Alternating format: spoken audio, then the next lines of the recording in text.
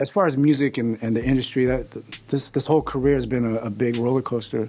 And I remember in, what was this, probably like, I'm gonna say like around 2001, when Serato just came onto the scene, that sort of changed everything.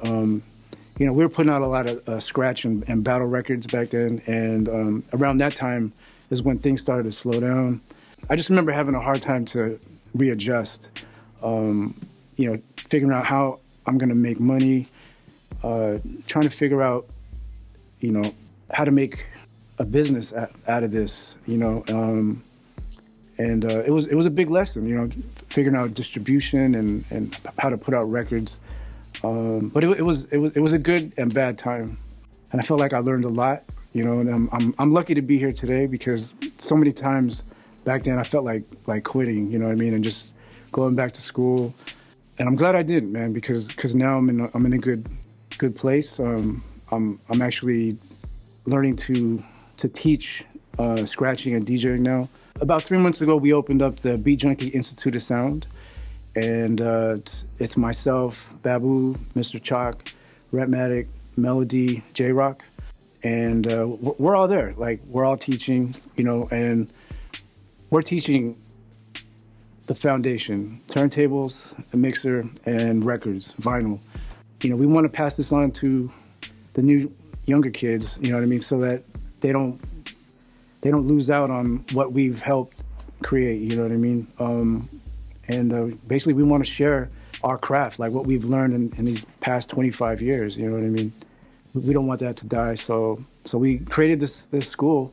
It's based in Los Angeles, California, and hopefully we can be online one day and have it as an online university as well. So yeah, opening the school, it's really opened up my eyes, because I'm learning that teaching is a whole different art form.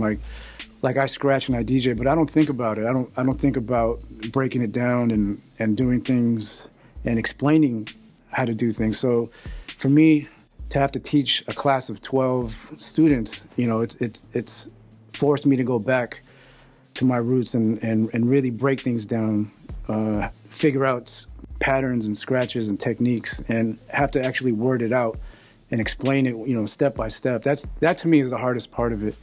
But I'm getting more comfortable with it, you know what I mean? And I'm learning to embrace teaching, you know what I mean? I mean, one of my biggest pet peeves as far as DJing and scratching is that, like, I feel like a lot of scratchers, they want to just shoot a Uzi gun, you know what I mean, 100 miles per hour. They're not really saying nothing, you know what I mean? They're not talking with their hands. You don't hear a voice. It's more about technique and speed, and to me, it's more about saying something, you know, being lyrical, rapping. That's like my biggest pet peeve. No one's really saying nothing with their cuts, you know. They're not talking to me.